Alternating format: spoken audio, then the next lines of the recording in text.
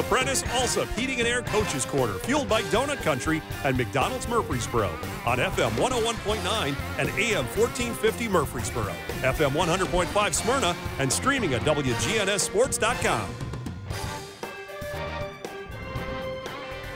This portion of the Coach's Show is brought to you by Tennessee Orthopedic Alliance, TOA, the largest and most comprehensive orthopedic surgery group in Middle Tennessee. Find out more at TOA.com. Dalton's testing me this morning, Coach. You just fumbled right there. I did. I just fumbled, yeah. Matt Kriesky is our guest, the head coach of the Blackman Blaze, and you're the first guy I've talked to live today, so congratulations. You get an extra biscuit. I appreciate it. I guess the other one's too good to come in here and see you today, huh? It's got to give him a hard time. He said you were going to say that, too. Yeah. So, yeah. I know y'all don't like him, so well, we lost him halfway through the interview too. So okay. Yeah, the phone dropped out. That was a good thing then. Yeah. Well, you're in rare form with it. All right. You didn't bring our guest though, so I'm down on you just a little bit. I know she's gonna be disappointed. Yeah. So I'm sorry. Take her some orange juice. I will. Matt, is a big game last night, and a 42-0 win over Rockville. I know you're proud of the defense, and boy, they shut down the running game. Just pretty much, it was null and void for Rockville last night. I know you got to be proud of them, and they've been kind of the stable influence all year, really. Yeah. They did another great job last night. Archie Roseman holding down the defensive line. James Stewart did a good job up front. Isaac Levy, those guys do a great job week in and week out. Some linebackers, Ethan Carson, Rodney Irvin, Paul Langford. Great job. Secondary, Trey McGaffey. Jaden Lark had an interception. Jalen Anderson had a great night, had a really good tackle, open field tackle. And all those guys play great, come to work. They prepare hard each week, and you can see it. They're having fun. That's the main thing. When they're out there, if it's practice or game, they're having fun. They're competing, and they're flying around. And that's what it's all about, and that's why I think they're different, they're special. It's a special group, and really proud of them and what they did. I'll ask you the same question I asked Will. When a team, and it's nothing against the team you're playing, but there's a little pride in getting a shutout, isn't it? I mean, they really don't want to give those points up. I mean, it's kind of like a little mark on their helmet there. Yeah. I've said all year, I feel like if we could score 17 more points in each game, that we'd win. Yeah. And that's how confident, and that's what we think about our defense and what they do. It's defenses take pride in shutouts, and ours do. And to see them get one last night against a regional opponent, an in-county team, was good. And I think it's a big game to kind of set things for the playoff run here. And you've got another one next week, too. And that's at Coffee County. That's a big one. And that's a different place to play. I mean, it's a little bit different look. But that's a big game. And you want to finish over 500 if you can. Those kind of things. There are always little steps and little goals that you can go throughout the season, isn't there? Yes. You don't want to enter the playoffs with the loss. You want to end on the season on a high note. I told them last week. We've got to keep winning each and every week. Our next losses we're probably done. We're packing it up.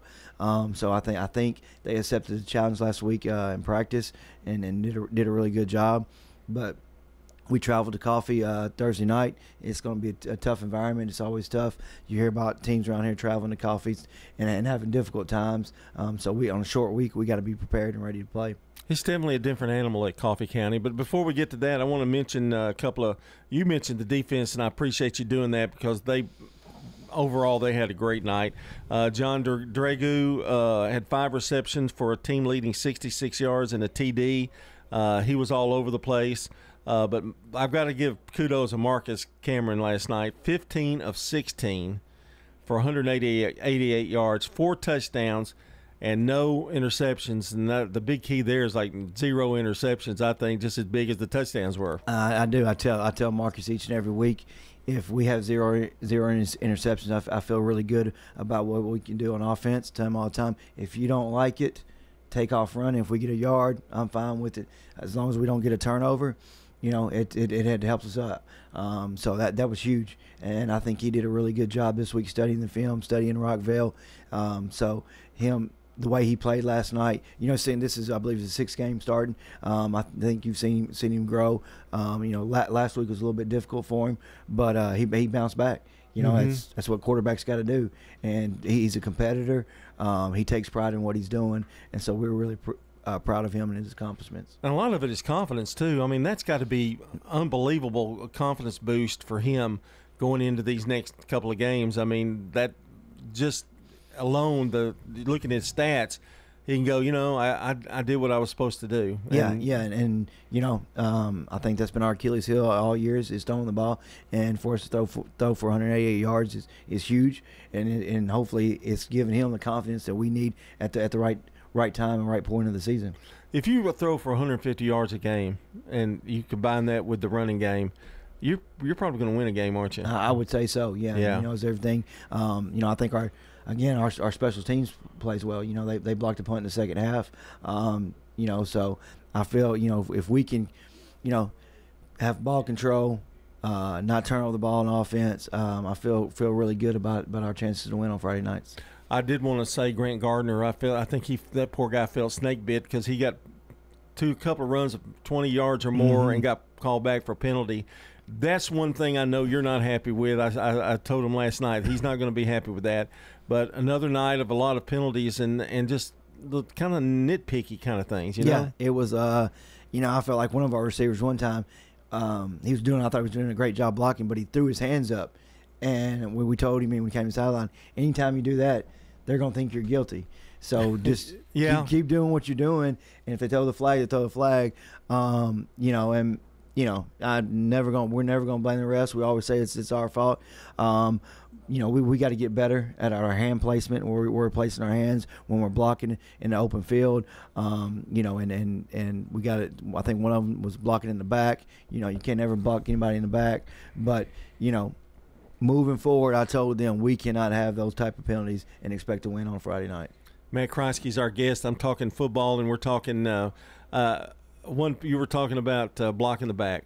I hate that violation worse than anything because I think the running back's already, or the runner is already pretty much established what he's going to do, and you're not accomplishing anything. Is that right? It's fair to say. Yeah, the one we got for blocking the back, we were already about 5 to 8 yards down the field, and almost looked like the lineman tripped and fell onto him. But it is what it is.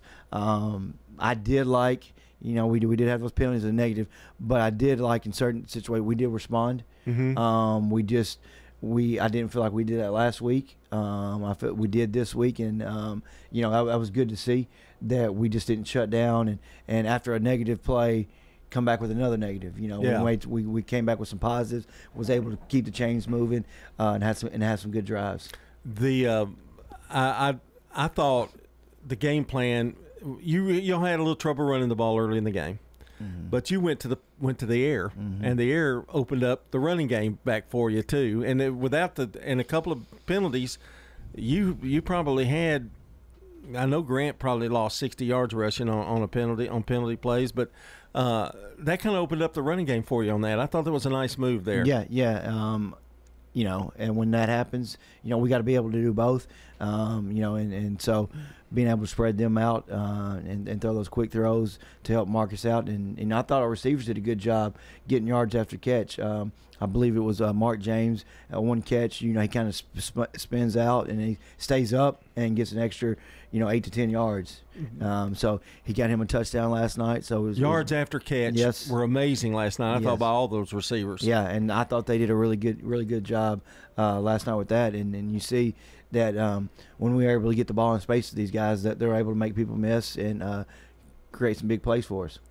All right, we're going to talk. We talked a little bit about Coffee County. They were stronger. I think they're not playing as well as they did early in the year. But that's a team that you've got to watch. I mean, especially there. I mean, they got some players. Yeah, they're big up front, both sides of the ball.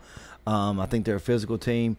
I feel like they're an old school, hard nosed football team that's going to come, and hit you in the mouth. So you got to be prepared and ready for it. They got some good guys, both sides of the ball that play really hard and compete. So get to work today, break them down, get the game plan going, finalize it tomorrow, and get ready to get to work, because we cannot have a week off going into the playoffs. We got one go. I think I've said it on here a million times. Was to get to the 11th game. We've got that. All right, now we got to finish to hopefully stay in that third spot, and get that second opponent in the Wilson County region. It was senior night last night, and I know you've not been there long, but I know I know you well enough to know you get really close to your guys, and there's a lot of seniors that left. Not a whole lot, but there's some seniors I know you're going to miss, and I'm not going to ask you to name all of them, but what have they meant to you? Because those guys that are juniors, when you came into a program, they're really important in doing things and getting your philosophy across. They've really bought in, you know, and to everything we've done, from being on time in the weight room, from doing the right things in the classroom, doing what I say, the little things. They've really bought in and doing the little things right last night. Our last touchdown was scored by Braden Carter. He's a senior tailback. He was been playing scout team quarterback for us all year, giving us a great look. And so I told him, I said, you deserve this opportunity, you deserve this chance.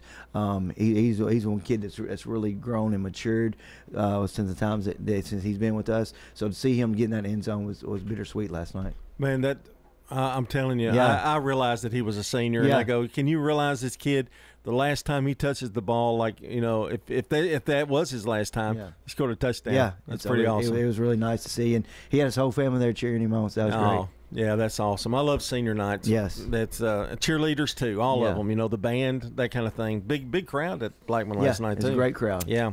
Matt Kriesky, that's been our guest here of the Blackman Blaze, and he travels to Coffee County next week. Wish him luck. And this portion of the show is brought to you by JHA Company. That's Josh Houston and Associates. Jewelry, letter, jackets, yearbooks, graduation products, and more. Online at jhacompany.com.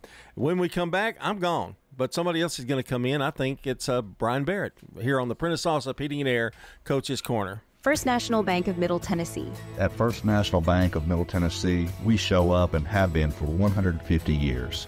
Let us show you how we do it. I'm John Dietrich, Senior Vice President, Commercial Lender at the Murfreesboro Gateway office. Let me have the honor of helping you and your family achieve its financial dreams. I am a lifelong resident of this community dedicated to making it better. First National Bank of Middle Tennessee. We show up for you. Member FDIC, Equal Housing Lender, NMLS 401715. Tennessee